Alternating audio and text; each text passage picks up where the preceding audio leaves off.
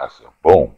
It's your boy, F-E-D, Flat Earth Discussion, you know, Fed, Uncle Fed, now Uncle Granddaddy, and Irene. Your lies is gonna be exposed. You never looked for Kaneko, did you? I received a phone call, 4:34 in the morning, from her friend, stating to me that my daughter's missing. I received a phone call, 4:34 in the morning, from her friend, stating to me that my daughter's missing.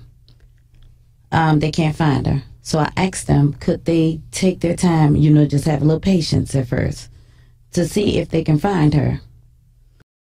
I never saw Irene attempt to look for Kaneko. I never saw that. But at 4:34, as you can see her getting the hell up out of there. And watch her little partner over there. Charlo. Just let me run it back for you. Let me show you how fast they trying to get the fuck out of there. At 4:34, this was what's going on. She never looked for Kaneko at all. It was her exit point. Script time. Well, they stated to me it was because I asked them how long she been missing, and they said it was 2 hours before they called me.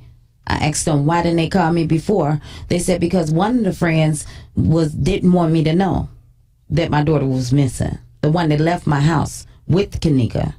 The one that left my house with Kaneko. The one that left my house with Kaneko. The one that left my house with Kaneko. 2 hours prior would give you 9. 2:34, that's 9. That's your 9:11. 3 a.m. kidney ritual. But look, check this out. She said the one who left her house with Kaneko. Now get in the comments and tell me who might she be talking about. Bree or Maya. Or Monifa. They said Monifa was calling her while she was with Zarya to come. How many lives we gonna go through? So what's the friend that left the house? She left the house with Monifa, Zarya, Bree, or Maya. Is she too gagged up to let us know that? I'm just saying, man. The truth don't need no help. It's 10 months in. That's a simple question. Who did she leave your house with? Boom.